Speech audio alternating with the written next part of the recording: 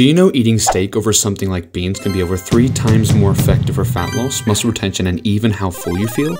Yeah, even if both say 30 grams of protein on the label. And that difference can make or break your results over time. And the main reason why that happens may actually surprise you. My name is Andrew Shattock. I'm a certified sports and exercise scientist that has recently lost over 40 pounds of fat in just 100 days. And today we're breaking down what makes protein high quality versus low quality, why it's way more important than just tracking grams, and how to use it to maximize fat loss without losing muscle. So let's dive right into it. So here's the deal. Bioavailability. You may have heard this word before. It's a fancy noun that means how much of the protein you eat actually gets absorbed and used by your body.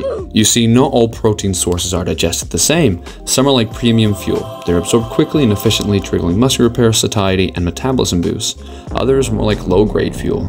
You still get something, but it's less efficient and less powerful. Let's use beans versus steak as an example. You may have seen it in the thumbnail of this video. Even though they might both have 30 grams of protein on the label, with beans, your body might actually only use 18 to 20 grams efficiently. With steak, you might absorb almost 30 grams. With the full spectrum of amino acids and faster delivery, your body cares more about usable protein, not about the label. And if you're relying heavily on lower bioavailability sources, you're leaving gains and fat burning potential on the table. Let's get real for a second. During my 100-day fat loss transformation, one of my biggest fears was losing muscle by dropping fat. Because when you're in a calorie deficit, you need to be losing fat, not muscle. Your body looks for energy wherever it can, and if protein isn't on point, it starts breaking down muscle tissue instead of fat. But here's the catch. If you're eating high quality protein like steak, eggs, and whey, your body gets enough essential amino acids, especially leucine, which is the amino acid that turns on muscle protein synthesis, and your body's muscle building switch. If you're relying mostly on low-quality protein like beans or lentils without combining them, you might not hit the leucine threshold. You might not recover properly, and the result? Yeah, you lose weight, sure, but it's muscle, not just fat. And that's what I like to call the skinny fat trap. Let's show you the difference. When I prioritized complete proteins, I stayed full, strong, and energetic, even on fewer calories. My metabolism stayed high, I kept my strength, and my body composition changed dramatically. It's not about eating more protein, it's about eating the right kind of protein. And although you can go on YouTube and research hours and hours on end of different people giving you advice, that's actually how you lose fat without losing muscle. But let me be crystal clear. I'm not saying plant protein is bad, I'm saying you need to use it differently if you want it to look like an animal protein.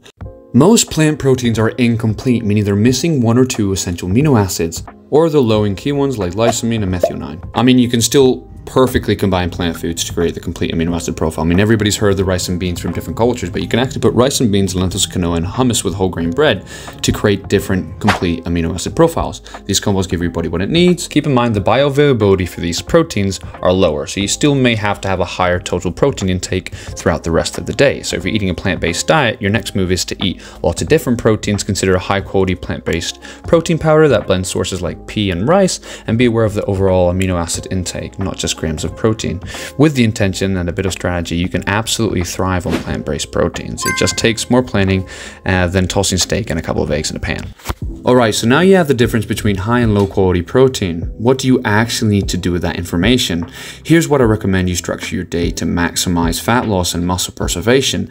Base each meal around a complete protein source. Think about eggs for breakfast, chicken and lean beef for lunch, whey protein steak post-workout, or salmon, turkey, or tofu quinoa for dinner. Use plants as a support, not the foundation, unless you've got the combo game dialed in or you're vegetarian.